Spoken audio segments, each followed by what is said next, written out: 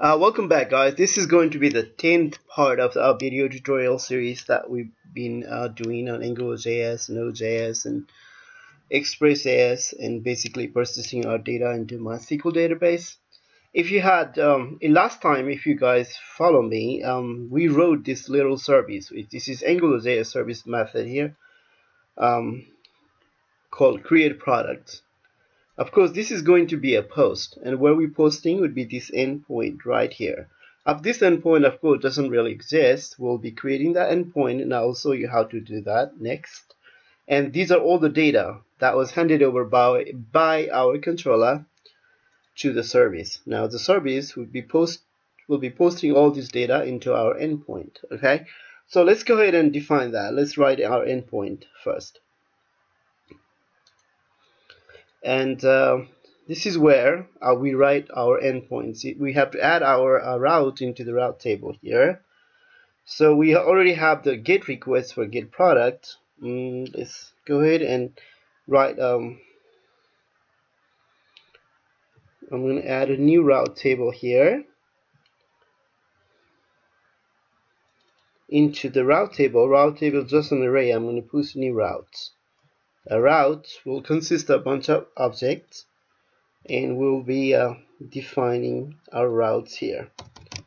Very first property of that object will be request type. In this case, as you guess, the request type is going to be a post request. And then the request URL, let me just request URL would be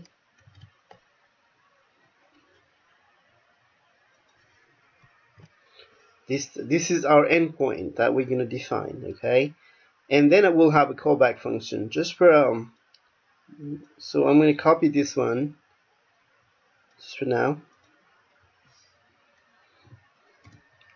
As you know, it takes three parameters. It's a request type and the request URL where we'll be posting our data, and the callback function.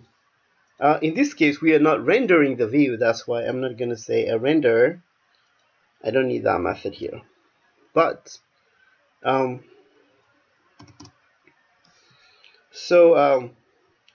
we have our post defined. Let's see when we post it. Let's see how our data looks like. Request body. Let's just print out that one into the console and see all our data coming in. Okay. Just by doing this, I think at least I should be able to post it and see this data into the console. Okay. Let's go ahead and run this application.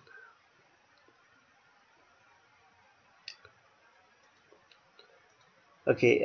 Here's a create product.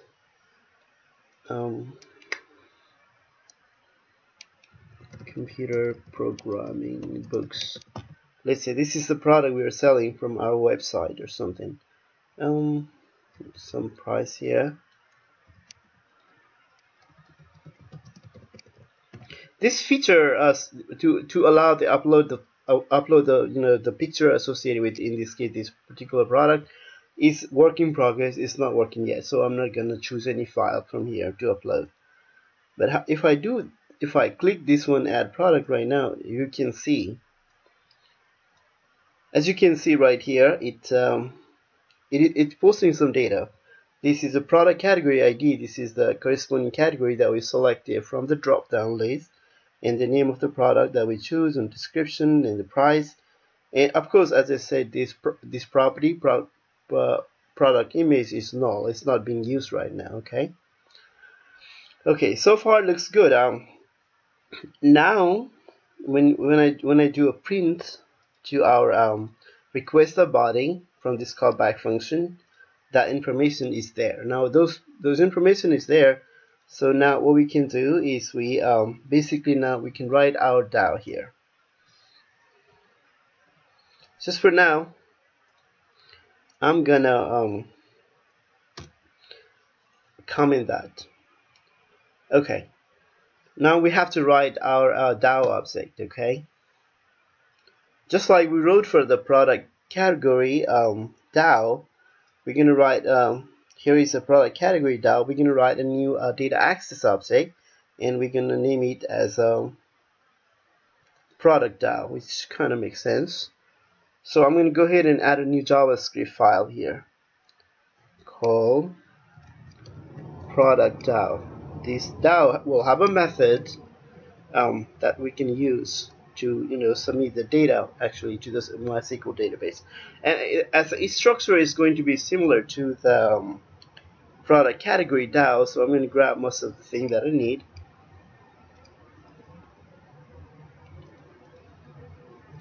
So I just grabbed this source code from my product category DAO. I really care about this particular method for now, so I'm going to go ahead and I don't need any of this method. I will need it as we start writing the new feature. Okay. So instead of product cat, this is going to be a product DAO, because it is responsible for persisting our product information. And then when these callback methods get called, we're going to pass the product information, not the product category. And this is the callback function that user will be passed to. This method would get passed. And the insert statement is, of course, we're not inserting into category, we're inserting into the product. And this is the syntax that we'll be using set with the question mark here, okay? And we're going to define here, basically the way you can do several ways, but this is how I've been doing, basically following this pattern, so I'll follow this. I'm going to say a product. This is the, since I already defined product into the function parameter, so I'm going to say product to be added. Product to be added, okay? And if this will have this is JavaScript object literal here, because we are trying to persist the data into the table called products, and we first want to delete everything if there anything from here. I'm going to say describe product. Okay, so I need the product category FK. That's the primary key of the category.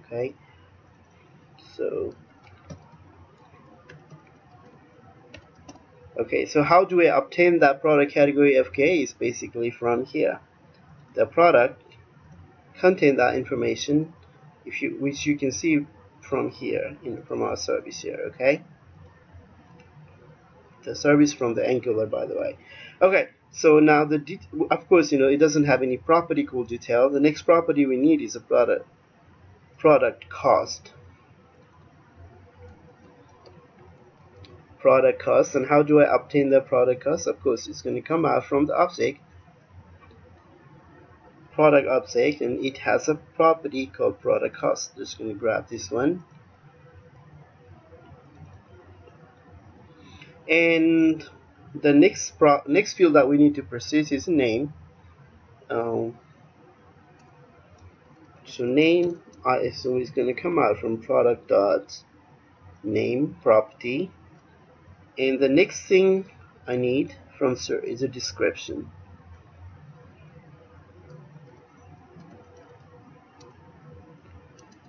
So it's going to come out also from the product dot description. Okay. Then after that, next thing I need after description, created date. So, but created date I type a little differently. It's a created DT, just a new instance of date object. So it's a new date. And next field I need is active. Instead of is valid, it will be is active, and set it to true. By default, the record would be persisted as a valid record. And the next required parameter that I need is a product price. So product price, I think that should come out from the UI. So it's product. Let me make sure I don't have any typo.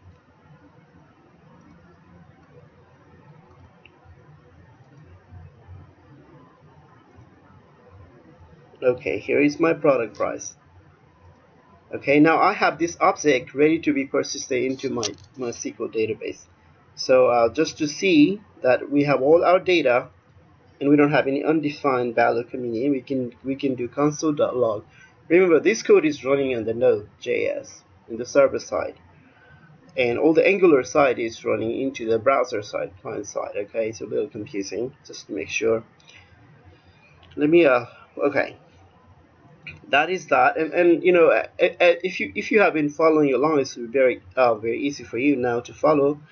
We just like in the product category, we need to have this connection provider. That's the guy knows how to get MySQL connection information. And then once I have that connection information, assuming I have the connection, and in the connection has a method called query, I call that query and pass the insert statement into the query, and the second parameter is the data, which is this guy right here. Of course, this is not a category anymore. Of course, this, so this is going to be a product to be added. And the last parameter is always the callback function with the error pass parameter and the result set to be returned if it becomes successful. Okay. So one more thing I would like to do right here, I have if there is an error, I would like to handle it. It's going to be very helpful. You know, I've been writing code, and it's sometimes your application doesn't work, and you're like, why it doesn't work? I mean, like, you know, so for the debugging purposes, you want to do something like, at least if there is error, you want to at least, you know, of course in real life, if this application has to go into production, then you have some sort of middleware like a logger system that will log this information. Hey, because of this reason there's a failure occurred. Maybe these fields are not valid to the database, or there is no data, undefined property, or invalid data, or whatever, right? We would like to capture that information. Just for now though, I just want to log that. I want to see if it comes in. If it comes in here, I want to know why it is failing. So I just dump that error into the console. Okay. Okay.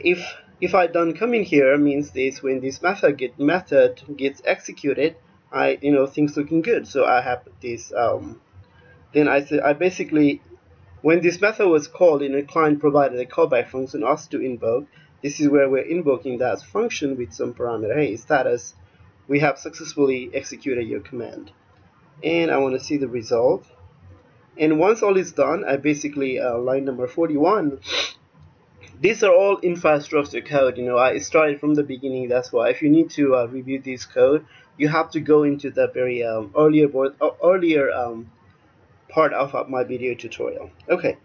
If everything is, well, there's one more thing, because this is a product DAO, and this is Node.js code, so you want to export not the category this time. I'm going to name it as a product DAO, and then assign our product DAO JavaScript literal object here. So this is our object. This is what we are exporting to the module, so that other module, the consuming module, will be able to use it. Okay, I think if everything is good, now we should be able to wire it up from our config, or we could have named it like it's kind of like a controller, but I named it like a config. But some people say controller. So okay, now I'm going to go into here. Very first thing I have to do is I have to acquire that, right? Just look at that syntax, since I already have. So I'm going to look it into.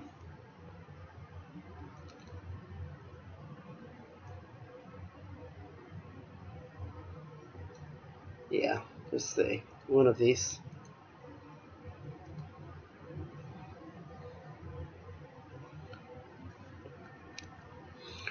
Of course, this is not the product category. It's going to be a product object, product DAO, and so it is in server folder and DAO folder, subfolder, and it has file name called product DAO here instead of product category DAO. So we are acquiring that file. Okay. If the acquirement becomes successful, then we can say product DAO. It's a product DAO. There is a method, create product category.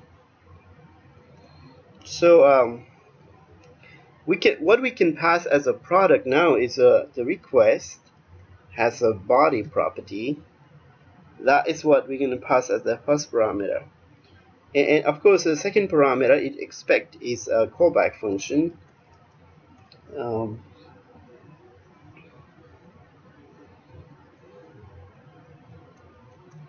Just let me look into the how do I pass the callback function. Okay, so I don't have to worry about syntax error here. Okay.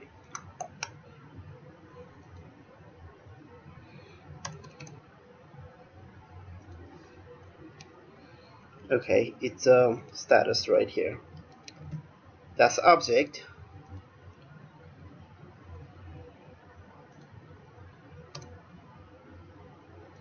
Okay.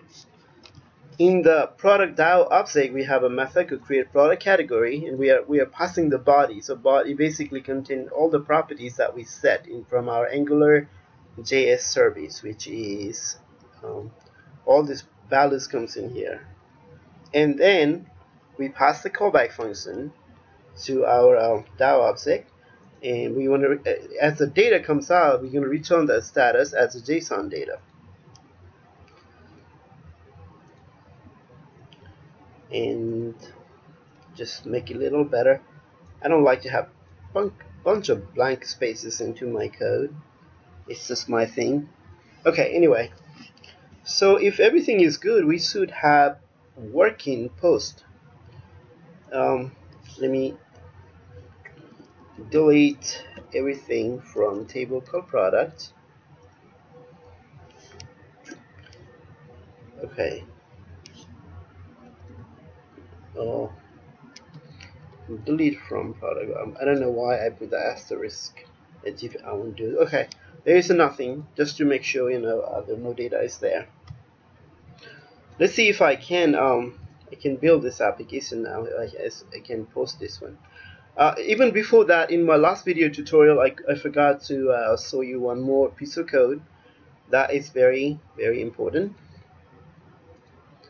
So that's why I'm going into my product create controller. This is a controller, the AngularJS controller. In here, okay, I'll show you first. Let me show you the UI, and then I will explain the code that I want to show you.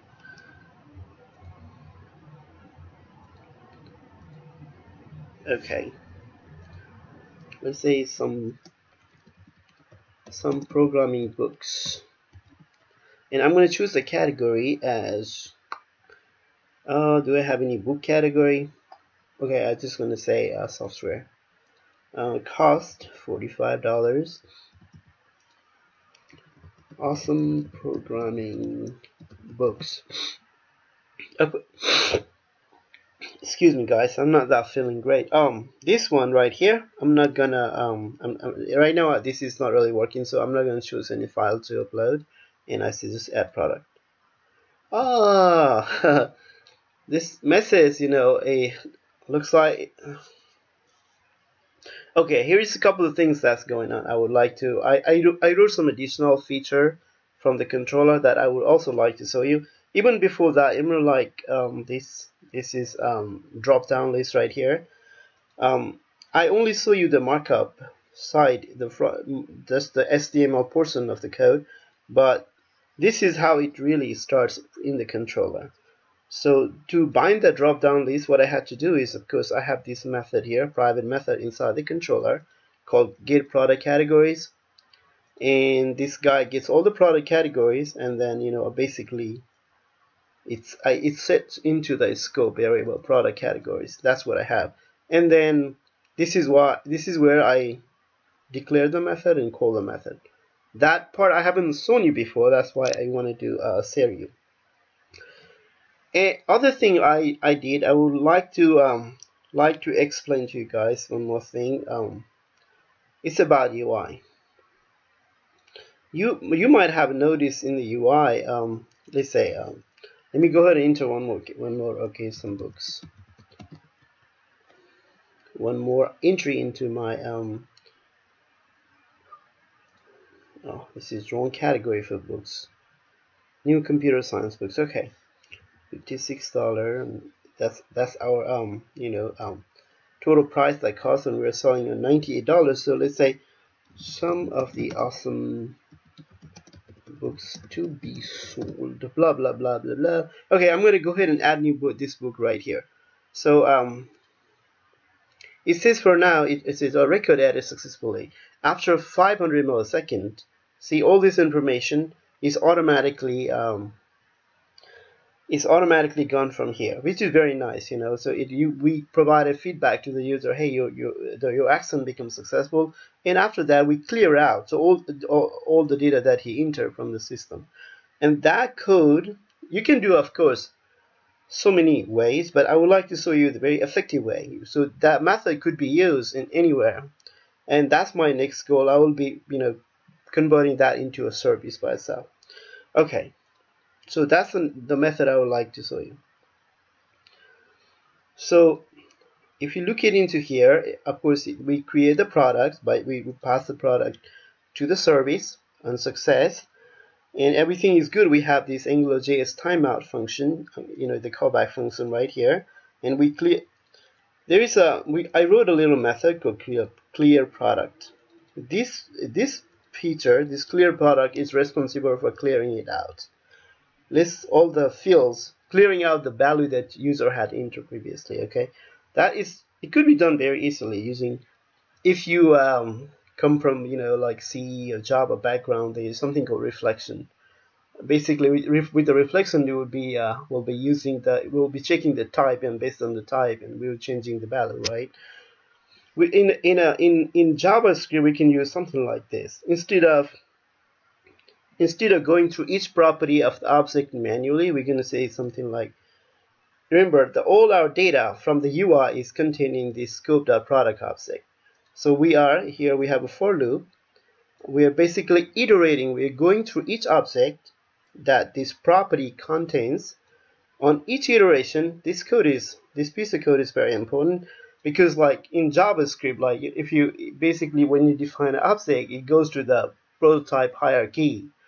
And then, so this one is saying if this property that we are looking at is the property that yours, not inherited property, meaning it's not coming out from your parent or maybe a grandparent or whatever. If the property that strictly belongs to you, then we can say, okay, once that property is known, then we can say, all right, so based on the type. If the type of the property is a string, then all we're doing right here is saying, okay, here's a product, here's a property of that product. We are setting that back to empty string. By doing that, our UI basically changes all the value entered by user previously goes away. We don't have to write bunch of. If we didn't have code like this, and we have to do to clear that out, we would have to write something like scope.product